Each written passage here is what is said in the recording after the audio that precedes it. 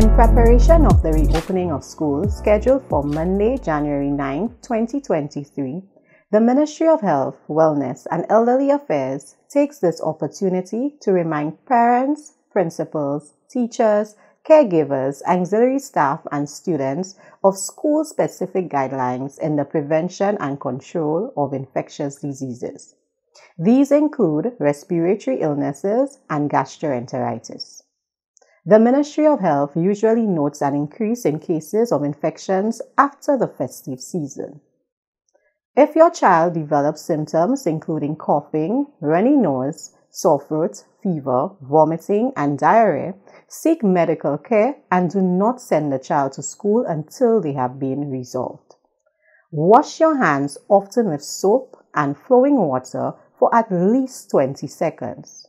To reduce the spread of infections, be sure to wash your hands after using the bathroom, before and after caring for the sick, and after playing or caring for animals.